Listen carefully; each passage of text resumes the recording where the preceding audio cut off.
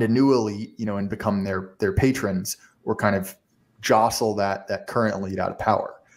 So one of the things that you talk about is basically like how to get our guys kind of up Maslow's hierarchy, up to the point where they are, at the point where they have disposable income, they have a little bit of sway, right? And I think it's important for a couple reasons, which is one, wealth and power are not synonymous, but there's a strong correlation, right? As part of it.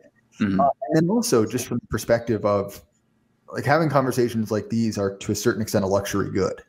If you are just kind of working as I've done before, like working like a 60-hour job, it's very, very difficult to actually think. And I think that, when you have a group of people who have a lot of mental horsepower, they're kind of wasted, This is exactly kind of my inspiration too, is that we do a lot of talking and not a lot of action. And, it'd be a lot easier if we would just actually fix these problems instead of talking about it, and especially kind of more of these maybe high-minded ideals of, a new Caesar, or, well, when we're in charge, things will be different. And it's like, okay, can we just be able to, not to be all Jordan Peterson, but maybe we should make our bed and, afford buying a starter home before we try conquering the world. No, certainly. And I think that, part of that, and I think that this is because I have my own like limited data on my audience. And while my audience is older than me, it's not by much, and I get the sense that the average guy in these circles, the average listener, just going off of, what I see and what others have, is basically a guy in his late 20s to early 30s, and obviously there are tales on both ends. But to me, I do think that,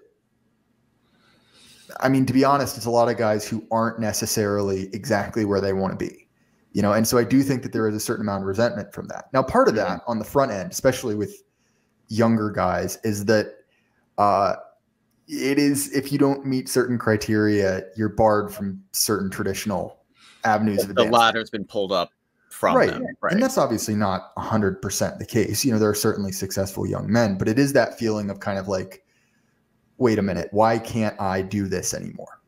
So there's something. So what are your kind of suggestions for someone in that situation? Like, what's a good way to go forward? Or are you talking more necessarily about like that needs to be a priority, I guess?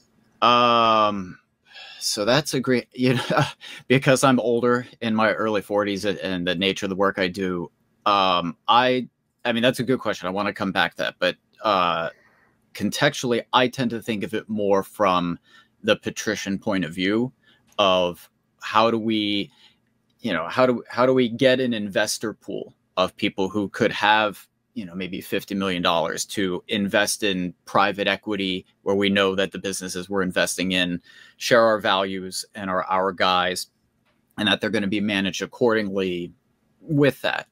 Part of that too, so a point I did want to get into without getting in the deep end here is, I observe there's a difference between, there's kind of like a tendency to try to cash in on a scene. And, all due respect to Oron and the guys at Blaze, Matt, what's his name? I'm spacing on his name right now, but they're selling to an audience, right? So all of the advertisements that they run, and hey, you got to run ads because you got to, generate revenue and make profit in order to succeed. But they're kind of doing it in an entertainment point of view, and then they're selling to an audience, which is a very traditional business model.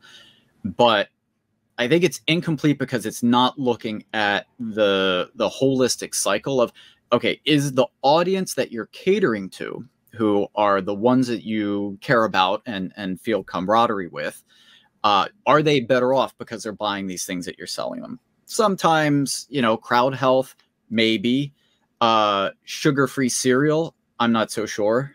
Not to get any sponsors knocked out like Norm Macdonald and the Man Great, but the converse of that I think we need to examine more is like the Chick-fil-A model, where they're selling God sandwich to everybody, even maybe people who hate them as a company or their ethical guidelines, but they like that sandwich so much that they buy it anyway.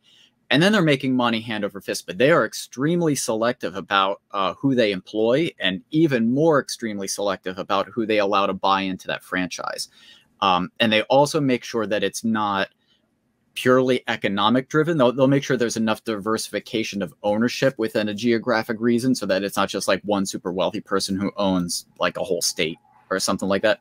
That kind of more dynamic thought of how to grow, like a healthy economy, very similar to like Mark Spitznagel's idea in Tao of Capital of kind of fast growth that isn't durable versus slow growth that tends to be stronger. So like, a slow growing oak tree versus a fast growing pine tree.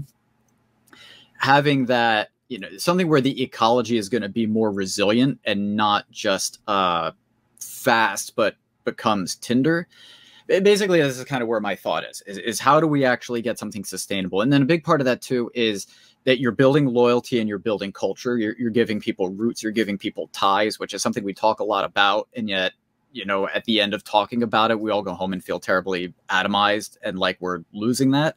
So for all our talk of creating culture, well, we need to do it. And in order to do it, it needs to be economically viable. So, all these things I think are tied together. And that's, let's actually solve that problem is basically where I'm headed.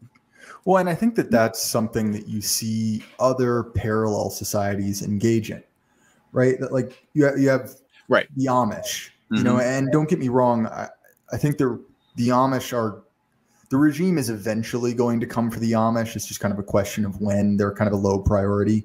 But, you have what's largely a parallel society, but they do index with wider culture for economic reasons, right? That you can buy furniture from the Amish, you can buy baked goods. There are certain businesses that kind of cater to that. And, even kind of less strict, but still kind of parallel societies like Mennonites do it at kind of a level that's perhaps more achievable for someone who's not willing to go full on Luddite.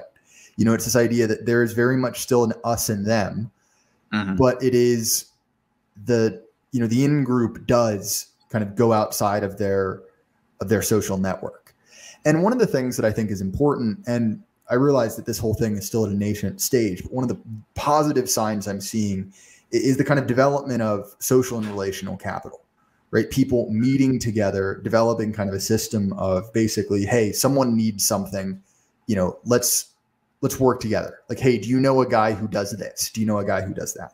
Now, some of that's completely informal, and the informal network is probably faster than a formalized one, but it's also limited by, kind of like word of mouth. And then you have what the guys at, New Founding, or what the guys at,